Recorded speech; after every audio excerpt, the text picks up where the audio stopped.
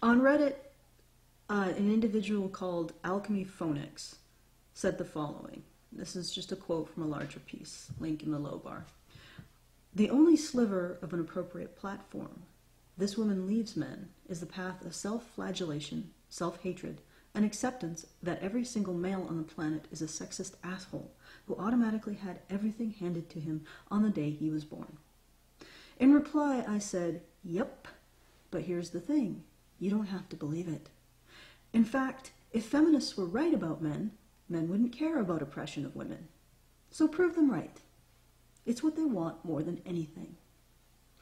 Now here's what this situation is actually doing. Because men don't have a positive group identity based on the fact that they're men, groups of people can, and this has occurred with any group of people who experiences that, from the untouchables of India to the Janissaries of the Ottoman Empire to any slave class in history.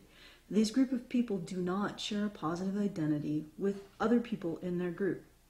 Slaves hate other slaves. Janissaries probably hated other Janissaries, and untouchables most likely hate each other. And men are sort of in the same position. They do not have a positive identity. So a man who is a decent bloke won't look at feminist rhetoric and think to himself, you know what, I'm a very decent person. So other men are likely to be decent people as well.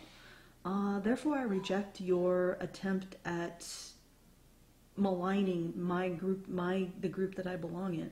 I reject it outright and ignore you, and subsequently ignore you.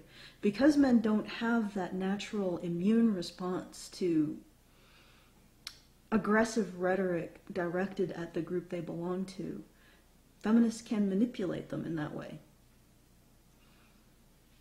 Which is actually proof of the exact opposite of what feminist theory asserts. That men have some sort of simpatico in which they put themselves ahead of women. Anyway, prove feminists right. Men really don't care about the oppression of women, and ignore them.